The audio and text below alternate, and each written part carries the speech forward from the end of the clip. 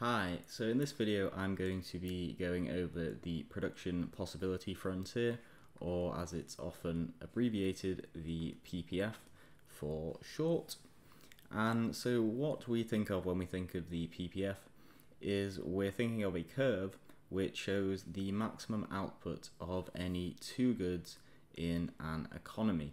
And I say two goods, we're not necessarily just thinking about two goods, we could think of two categories of goods or two sectors of an economy, but in order to illustrate this and understand it on a basic level, I will first use some examples of just two specific random goods just to see what our PPF is actually showing. And we can remember that this is the curve that is being shown just by the name. The production possibility frontier is showing the highest possible production that we can have, and just another name for this curve, we can think of this as a frontier or a boundary, as other people may know it as a PPB, but usually we use PPF. And because we have the highest possible production, we are showing how resources must be traded off between our two chosen goods, because we are producing the maximum amount possible. So in order to increase production of one good, we're then going to have to decrease production of the other good. And I'll illustrate these ideas a little more concretely using this roughly drawn out diagram of a PPF curve. So our PPF curves will tend to look like this. They'll be downward sloping, and we usually see this sort of curved shape with respect to the origin, and this curve from A to C. But first we need to discuss what our axes are. So here I've just got a y-axis and an x-axis, and on our axes we're going to have a different good. So instead of just saying good y, we could say that on the y-axis we have, let's say, pens. We are producing some amount of pens on the y-axis, and on the x-axis we can just say, let's say, pencils.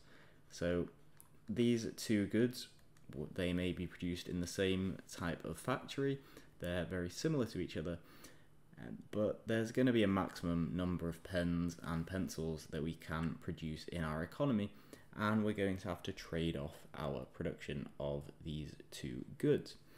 But how do we trade them off? So our PPF, as we say, is showing the maximum amount of these goods that we can produce.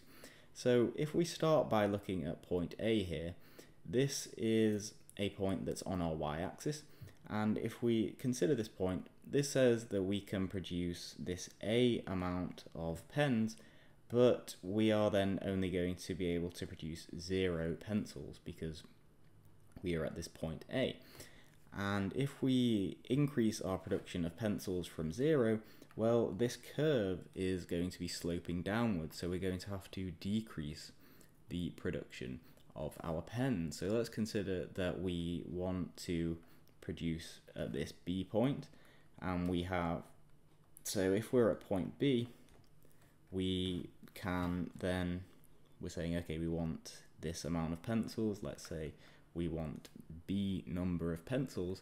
Well, in order to move to this point and to increase our number of pencils by B, we're going to have to decrease the number of pens that we produce on the y-axis by this amount, and we'll move to, let's say, C number of pens. I probably shouldn't be using the same letters for points and numbers, but hopefully this makes some sense, that if we want to increase the number of pencils that we're producing, we're going to have to decrease the number of pens we're producing, because we have a finite amount of resources in this economy. And this is why our PPF is sloping downwards. This curve has a negative slope at all points. It's always sloping downwards. As we increase our number of pencils, we're going to have to decrease our number of pens.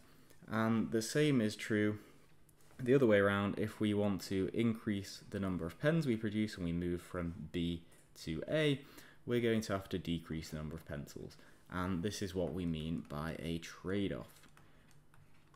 On our PPF, we are using our resources fully productively.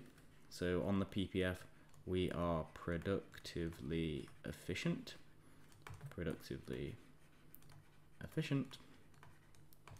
So we are producing at the best possible frontier. We're producing as much as we possibly can.